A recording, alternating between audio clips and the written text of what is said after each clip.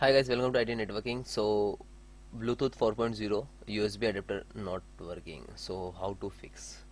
Firstly guys, you install your driver, click to start button, uh, type device manager,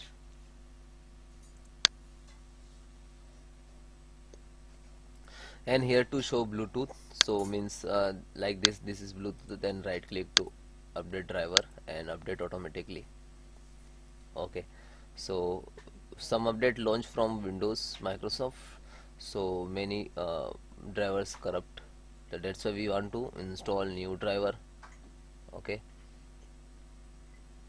so otherwise you using motherboards like this, so you search on Google and then download the latest motherboard drivers. All driver you can then installs, no issues.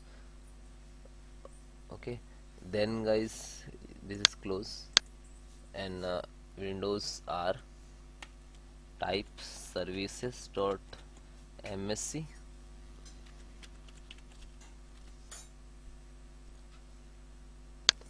come to Bluetooth support service.